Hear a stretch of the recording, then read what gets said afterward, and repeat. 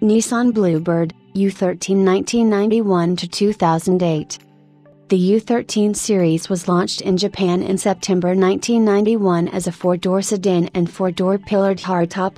The two models were visually distinct. The four-door sedan had curves where its U12 predecessor had edges, while the hardtop, called the Nissan Bluebird ARX, had more traditional styling. The Bluebird wagon was replaced by the new Nissan Avenger. This series replaced the Stanza/Auster/Violet platform expansion that enabled Nissan to sell a Bluebird-sized product at Nissan's Japanese dealership network, as the economic effects of the collapse of the Japanese asset price bubble began to unfold in Japan.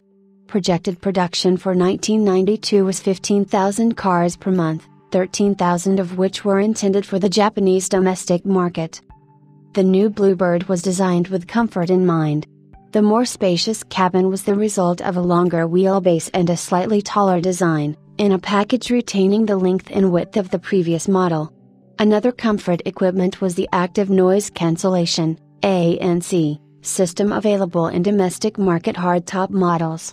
This was the first installation of such a system, although its effect was limited and it was to be another 20 years before it reached wider adoption. Several Japanese models included an all-wheel drive version, a Tessa. The engines used in the Japanese models ranged greatly in capacity and type.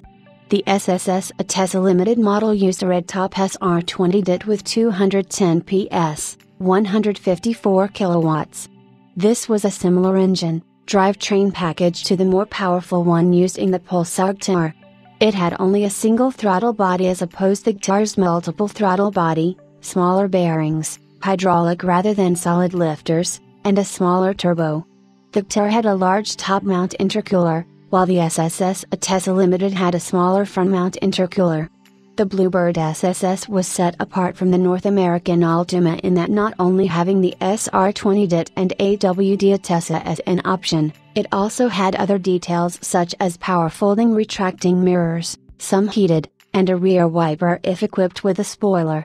US cars are also larger due to the fitment of bigger bumpers.